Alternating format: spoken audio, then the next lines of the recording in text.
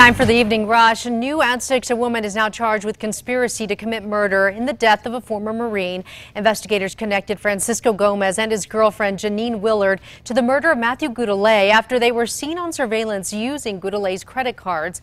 Police issued an arrest warrant after Willard never showed to pretrial services. Albuquerque police say they are seeing a decline in mental health calls.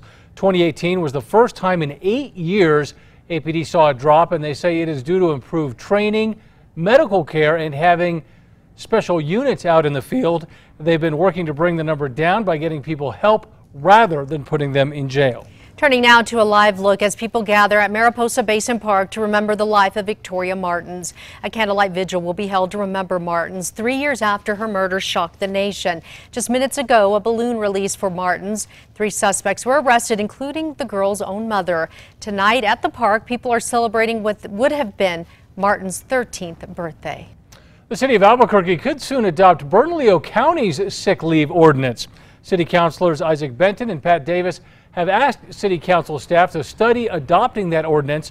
The county law requires businesses with 2 employees or more to provide workers with at least 1 hour of paid time off for every 32 hours worked. APD is now looking for people who may have witnessed a police shooting yesterday. Police responded after calls about a man waving a gun at people on Eubank near I-40 by the Walmart. Police say after a fight, the man was shot. APD says officers tried less lethal options first.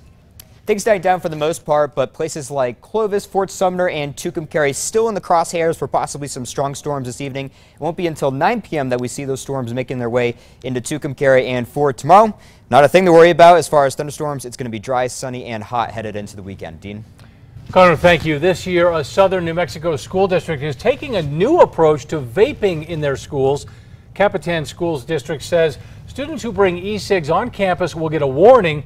But after that, police will be called in to criminally charge a repeat offender.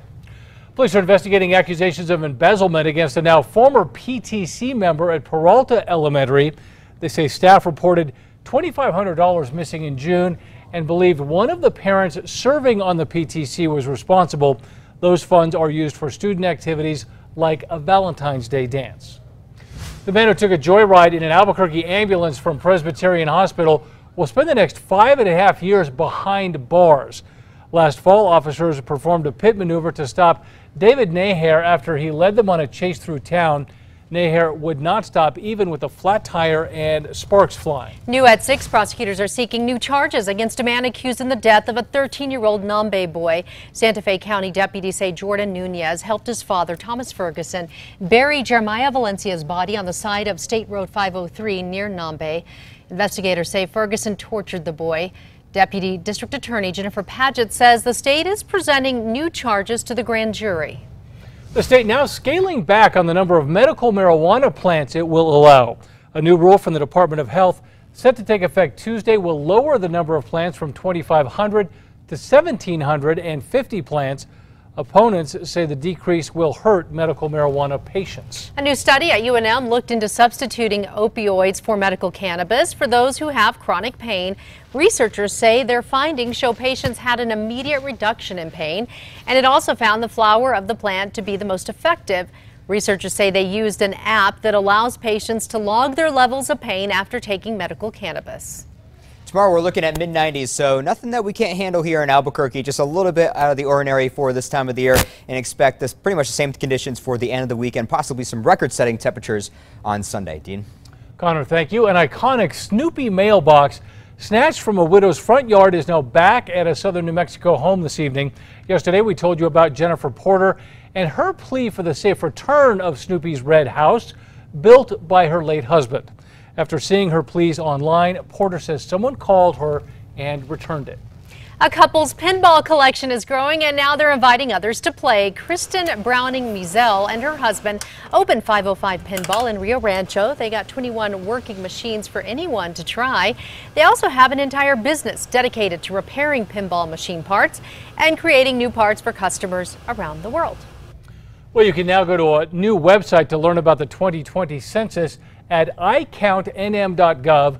New Mexicans can learn about the importance of the census. The feds consider the census when dispersing funds to states. The website will inform New Mexicans about those funds. There will also be key dates and documents listed. You can celebrate the burning of Zozobra a week early. The 50-foot-tall marionette of Old Man Gloom is stuffed with pieces of paper where people have written their problems. Ahead of that, Zozo Fest is happening right now and lasts all weekend. You'll be able to buy artwork related to the burning of Zozobra at the Santa Fe Place Mall.